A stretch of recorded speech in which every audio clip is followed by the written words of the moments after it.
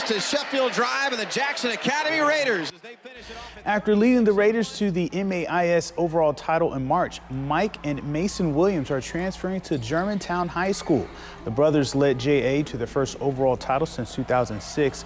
Mike's 18 points per game led JA in scoring, and he led them in rebounds and steals as well. Mason was second in scoring and rebounding. The sons of JSU head coach and NBA champion Mo Williams joined Sam Funchess at Germantown, who was one of the top players in the country in the 2026 class. And Robert Wilson of Mississippi Scoreboard is also reporting that Mikey Johnson, the son of JSU assistant coach Trey Johnson, is already at Germantown after transferring from Vicksburg in the spring. These additions make the Mavericks legit contenders in 7A this season. All right, that'll do for sports. We'll be back after the break.